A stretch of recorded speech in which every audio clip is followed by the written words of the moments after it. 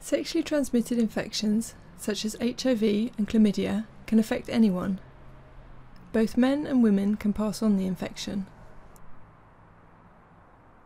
There are not always symptoms. Often you can't notice anything, and you cannot see whether someone else is carrying the infection. But sexually transmitted infections have consequences.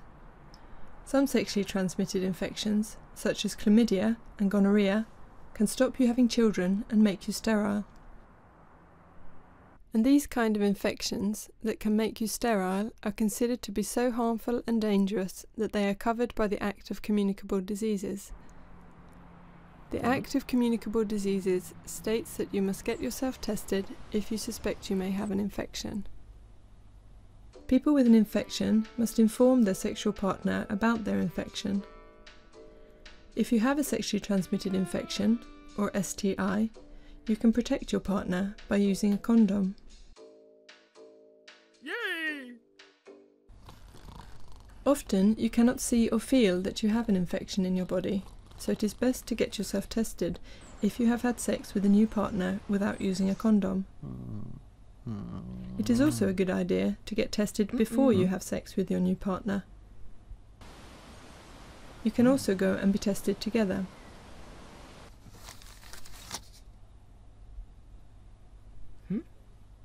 Yay!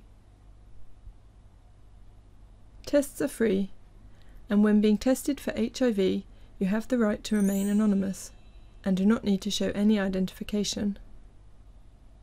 When you are tested for chlamydia, all you need to do is provide a quick urine sample.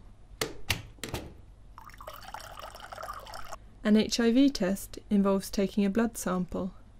It's quick and free of charge.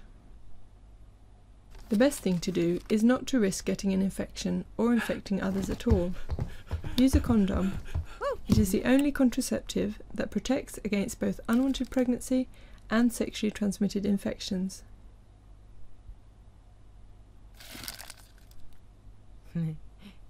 Click here to find out where you can get tested in your county.